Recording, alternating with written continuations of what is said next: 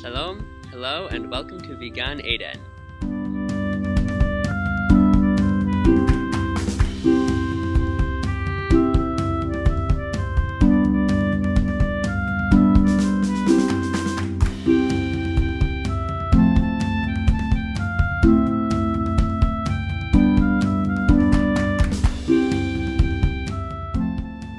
Hi everyone! So in today's video I'm going to be making a vegan traditional Ashkenazi Shabbat dinner. So what that means is that it's going to be, we're going to have challah, we're going to have matzah soup, we're going to have vegan gefilte fish, we're going to have some tofu, we're going to have potatoes, and for dessert we're going to have some cupcakes. So today is Thursday and I'm going to be chopping up some vegetables and doing a little bit of the preparing beforehand, so that way tomorrow when I do most of the cooking it will be much easier and I won't be as stressed and it'll just be better. So let's get started with that. So I started off by making the gefilte fish, and I did that by taking some potatoes and chopping them, taking a large parsnip and chopping it, and taking some cauliflower and chopping that a little more. It came pre-chopped, but I wanted the pieces to be roughly the same size as the other things. I made it a little smaller. I then boiled it in water, and while it was boiling I took an onion, I chopped that up really small. It said to grate it, but I chopped it. I added the root vegetables in and I mashed them. I then added in some matzah meal, almonds, salt and pepper, ground almonds that is, salt and pepper.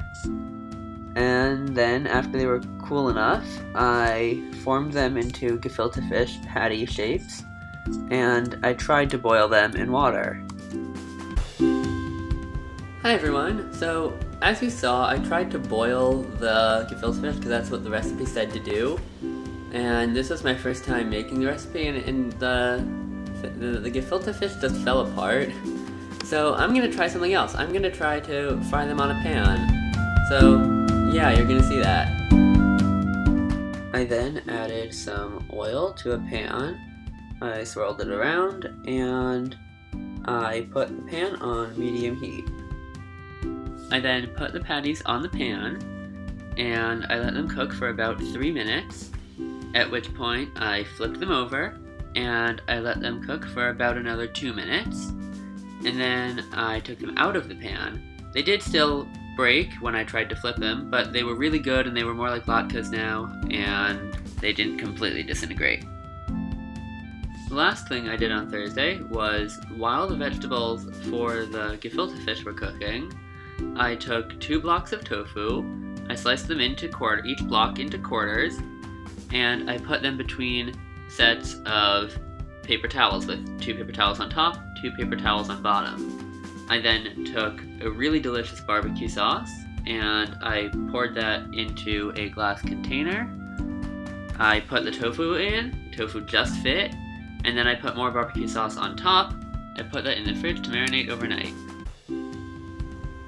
Hi everyone! So it is now Friday, and so I'm gonna continue cooking, and yeah, let's get started.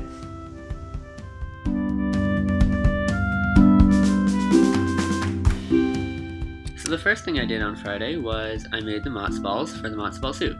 To do that, I took matzo meal, salt and pepper, as well as parsley and dill in one big bowl, and then in a separate smaller bowl I added potato starch and water.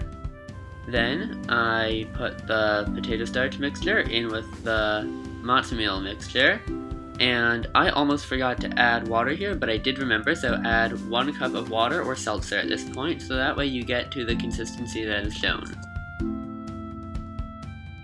To prepare the vegetables for the soup, I took 2 parsnips, 4 stalks of celery, 2 onions, and a turnip. I chopped those up. I then added them to the soup pot and added just enough of vegetable broth to cover them, and then I added just an extra cup of vegetable broth. I brought the pot to a boil, and once it was boiling, I covered it and let it simmer until I was done cooking for the day.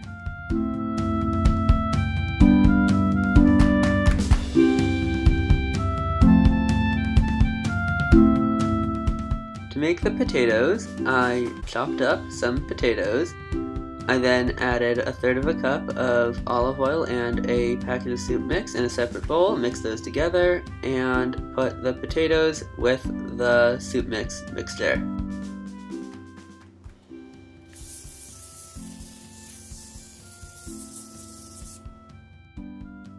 I then added the potatoes to the baking sheet, and since there was also enough space on the pan, I added the tofu I marinated yesterday and put those on the baking sheet as well. I then put it in the oven for half an hour. After half an hour, I took the potatoes out because they were done, but I wanted to get the tofu a little more cooked, so I flipped it over and put it back in for another 15 minutes. This is what the tofu looks like after it's been cooked, and here is what the tofu looks like after it's been cooked. The next thing I did was I took the matzo ball dough out of the fridge and I rolled them into matzo ball shapes, and I put them in the soup and let them simmer for 25 minutes.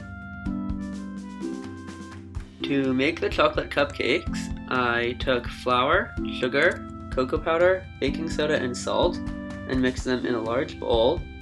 And in a smaller bowl, I took water, vegetable oil, apple cider vinegar, trust me on this one, and vanilla, and mixed those together. I then took the wet ingredients and mixed them with the dry ingredients. I sprayed a cupcake pan with cooking spray, and I filled them 1/2 to 2/3 full with the batter, and I put it in the oven, let it bake for 16 to 18 minutes until I was able to poke it with a knife and it came out clean, and then I let it cool completely. For the frosting, I took non-dairy milk. I used cashew milk in my example, but you can use whatever you like, some melted dark chocolate, and coconut oil, and mix those together in a bowl. I then put them in a large bowl, and using a hand mixer, I slowly incorporated in powdered sugar until it was completely glaze-like, and I then put it in the fridge.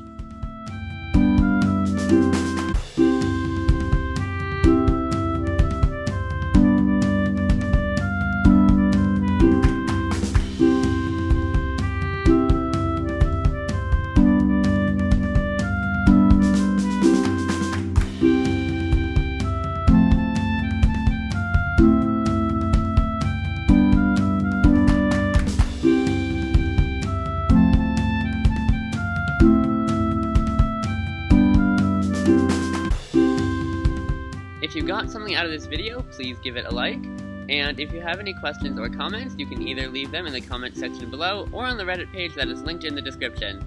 Thank you so much, להתראות, bye.